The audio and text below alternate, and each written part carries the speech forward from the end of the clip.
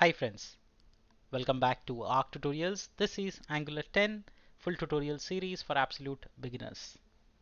We are continuing to learn about reactive forms, and in the last episode I introduced you to the concept of form array. We did multiple use cases with form arrays, one simple, one complicated. I hope your concepts about form array are now clear, because today we are going to take it to next level where we will work with nested form arrays. We'll try and add, remove the elements from form array dynamically. This is part 70 of the Angular 10 complete tutorial playlist. I've planned around more than 100 plus tutorials for you in this series. Right now we are on 70th episode.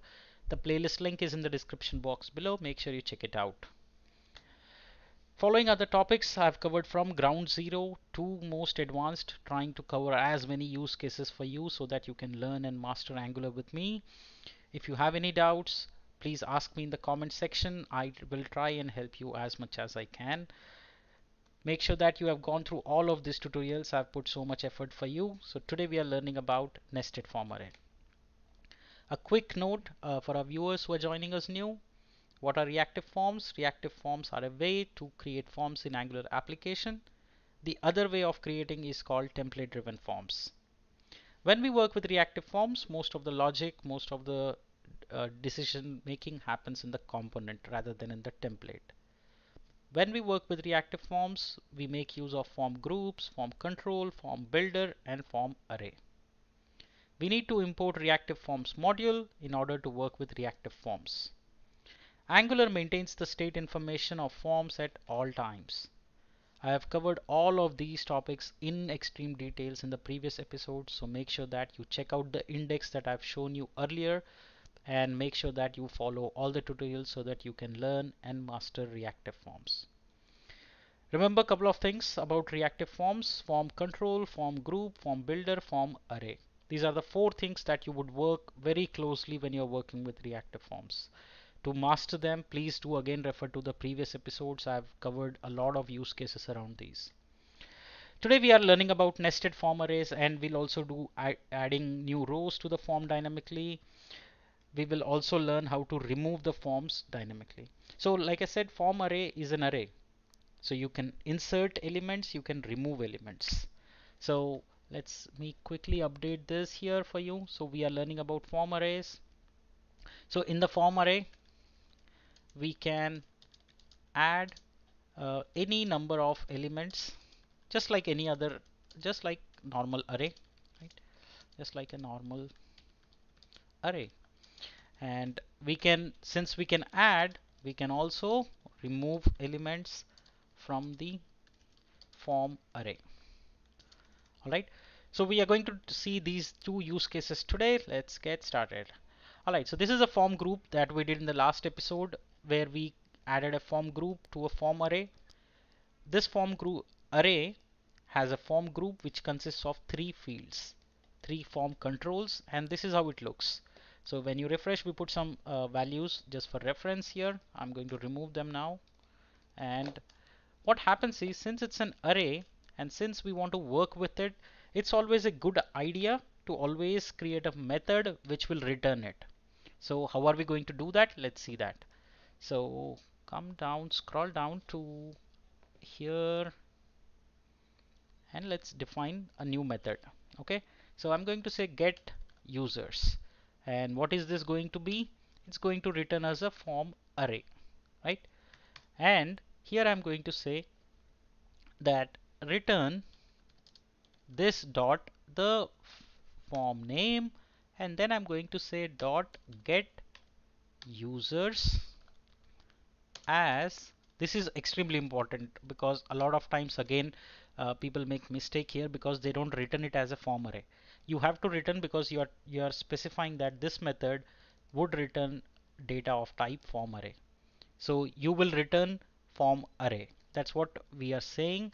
And what we are going to do now, we are going to use this method and replace this code. So whenever we call users, it would just give us the value and it would just return us the form array. And what is the form array? Take a look again. So we got the users, and from this form get users and return it as a form array. That's all we are saying, nothing complicated here. Now let's add our new method which will say add line item. Okay, so how are we going to do that? Let me show you right now. So before that, let's add a button in our template, and I'm going to say button, and we are going to assign a method, and I'll say add user, add new user. It can be any functionality that you want. Now go here, we need to define this method. So right under this, I'm going to say add new user. So what is this method going to do? All it's going to do is it will return us the users, right? This method. So let's do that. I'm going to say let user array equal to this dot. What is this going to return me? This is going to return me this, which is as form array, right? So then let's define new user equal to, which will have three fields. That's what we have decided, but this, remember that this is a form group type, so we are going to say this dot fp dot group, and we are going to group that value, and here we are going to say what is the first one. It's the name, so let's keep it empty. Age, let's keep it empty. Again, if you want to assign some default values, you can do that as well. So now I'm saying when this method is called, what I'm going to do is I'm going to, or even better, what you can do, I'll first show you the raw way and then I'll format it. So here you can just say dot get users as form array. You can do this also, no harm in doing this. And then you're simply going to say user array dot push. It's an array, so I can push the new user object. So when the user clicks on this method, a new row will be created and pushed to this particular array. Let's see that. So now I have here add new row. So see, now I'm able to add. But why not we add something to remove, right? We need something to remove. So how are we going to do that? Let's do that now. So see, it's pretty simple, straightforward. If you understand the concept correctly, you can do anything because it's just another stupid array. So here in the input, I'm going to say type equal to, or you can say button for click or whatever. I'm going to say button, I'm going to say click, remove this element now. I'm saying remove user dynamically, and I'm going to pass I, which is the index of this particular instance of this particular user. Remove, and I'm going to say slash button. Now see, we got a remove for each row. So let's define this method remove user. So just like how we did for add user, I'm going to say remove user. I'm passing the index. Now this is again pretty simple. Like I said, it's an array. And how do you work with arrays? You'll say, let's say temporary array, and you'll say this dot add form dot get, and you'll say users as form array. So you see, I'm doing kind of repetition of this. Instead, you can use the method that we defined earlier. I'll show you that also. So here I'm going to say remove at index I. That's it. Alright, so add new user. Now you see dynamically we are getting remove options. So I'm going to fill in some values so that you see that it's the correct one that is getting removed. And see, now I'm going to say 4 5. So I'm going to delete the one which is blank. Only that is getting deleted. All the other values are retained. Now see 3 3 3 3 3. So I'm going to delete the spaces between these two rows, and 3 3 will remain. So you know that it's the correct one that is getting deleted. So this is how any add or update will work. Now let's give it some meaning. Okay, let's do some meaningful thing by doing some calculation. Okay, so what I'm going to say, when the user enters age, I'll populate some department from here. Okay, if it's more than 60, we'll put them to service department, let's say. Bad example, I know, but for now, idea is to learn. Okay, so here I'm going to say on blur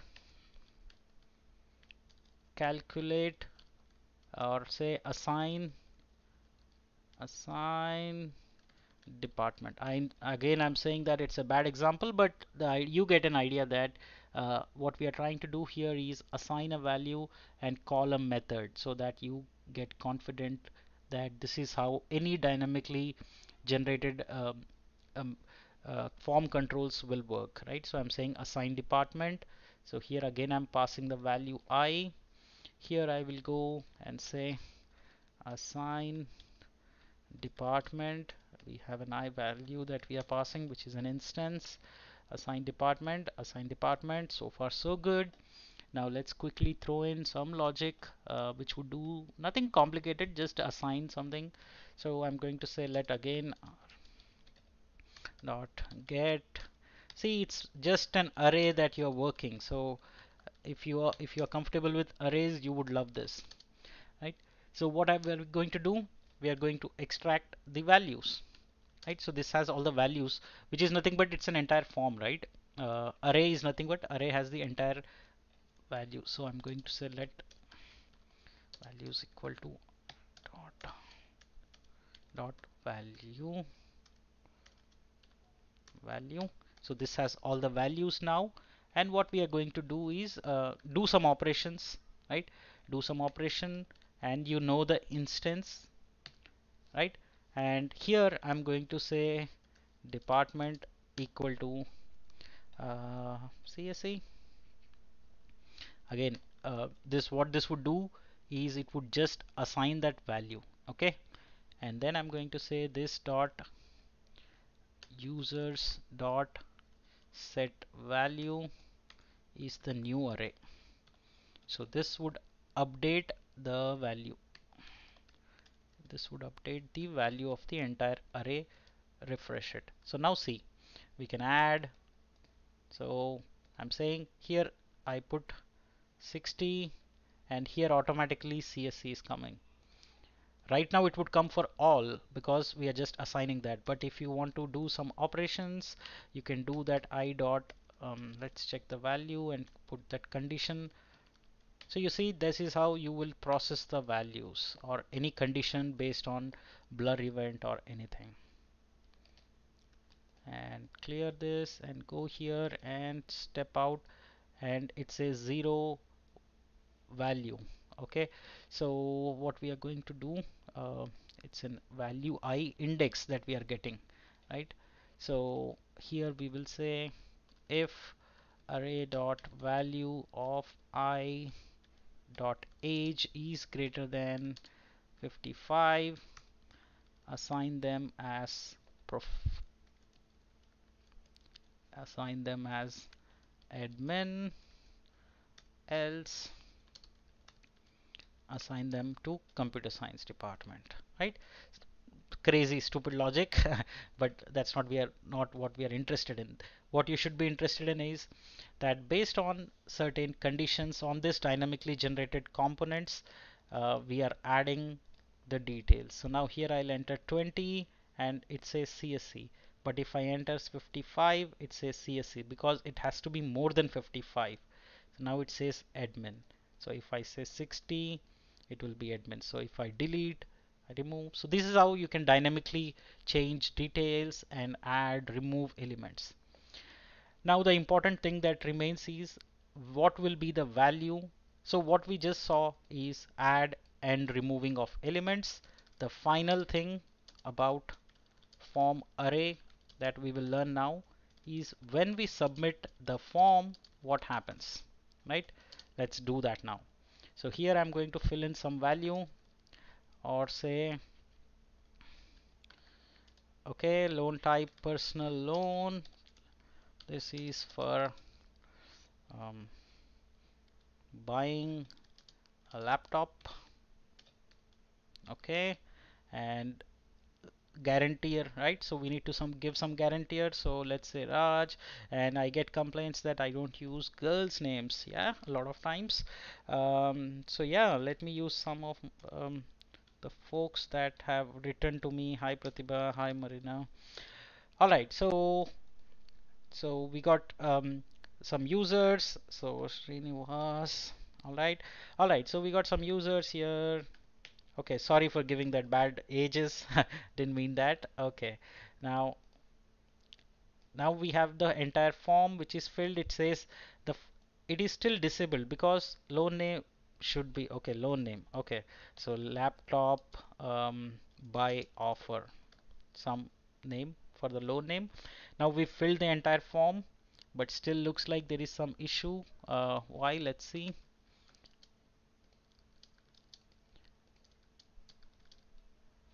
Okay, why is our add loan type still disabled? And it is still there.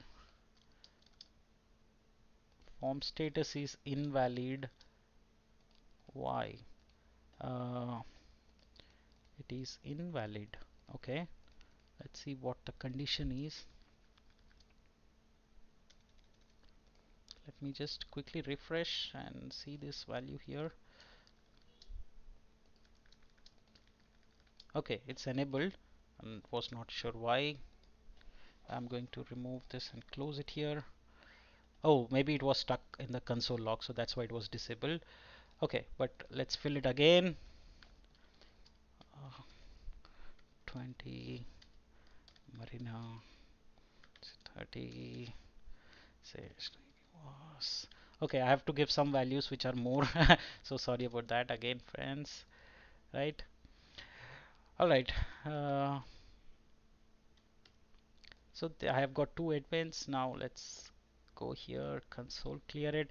Now say add loan type, and you see the form loan, you see loan name, loan description, loan type. In the users we are seeing all the four values that we dynamically added. I'm going to remove one and then see what happens to the form when I submit it.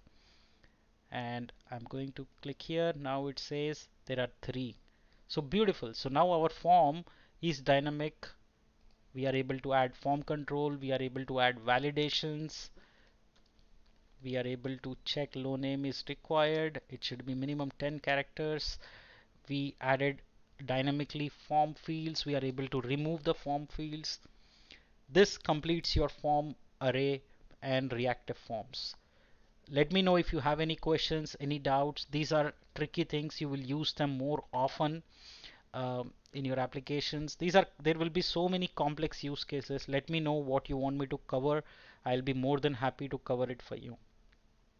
Having said that, if you like my work tutorials, please do consider buying me a coffee at buymeacoffee.com/arctutorials. In the next episode, we will start learning about services in Angular. We will do a deep dive in observables, subscribe. A lot of you have written to me saying that you want to learn about RxJS. I will cover a bit about that in this, along with making you understand how to write better code using RxJS in services. Very exciting. I hope you're liking the series. I hope you're learning. Thank you so much for joining. See you in the next episode. We will learn about services. Thank you again.